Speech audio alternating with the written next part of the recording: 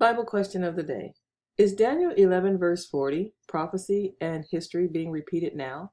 NATO playing the role of the southern king and Putin and Russia playing the northern king? That's the question. So let's look at the book of Daniel here, 11:40, and we're going to read this together, and we're going to look at the cross-reference to see if that's what it represents.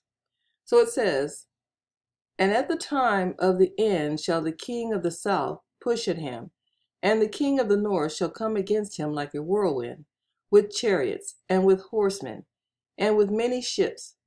And he shall enter into the countries, and shall overflow and pass over." So let's look at that. We're going to look at the cross-reference here to Daniel 11 verse 40. And we're going to look at where it states, the section here where it says, "The king of the south push at him, and the king of the north shall come against him." So we're going to look at the king of the south here, and we're going to see this section here, the king of the south. And we're going to look at this cross-reference in Ezekiel. So we're going to go down to Ezekiel 38. Ezekiel 38. Whoops. Pass it up. Let's read verse 14 through 18.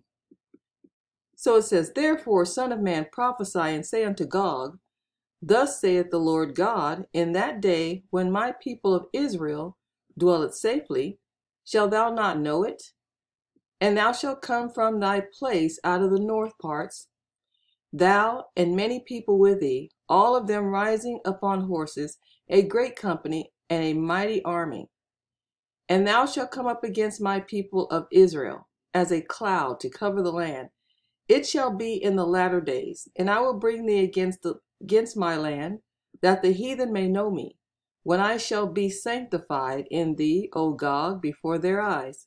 Thus saith the Lord God, Art thou he of whom I have spoken in old time by my servants the prophets of Israel, which prophesied in those days many years, that I would bring thee against them? And it shall come to pass at that same time, when Gog shall come against the land of Israel, saith the Lord God, that my fury shall come up in my face. That my fury shall come up in my face." So this is speaking of God's land of Israel. This is his land. So when he says the fury shall come up in his face, so we're looking at a metaphor here.